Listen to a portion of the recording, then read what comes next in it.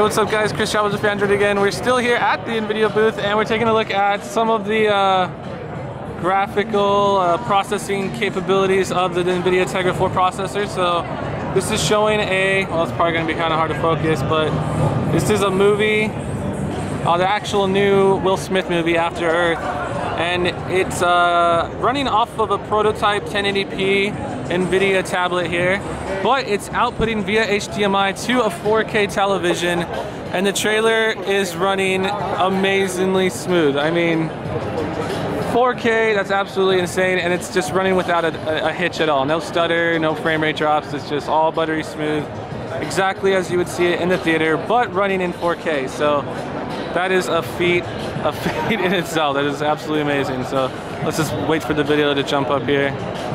Oh my god, it's so clear. And there's Edgar.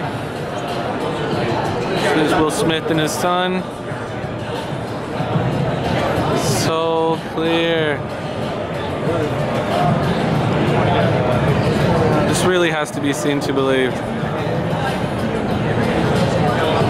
And again, Nvidia Tegra 4 is driving this whole thing. So crystal clear.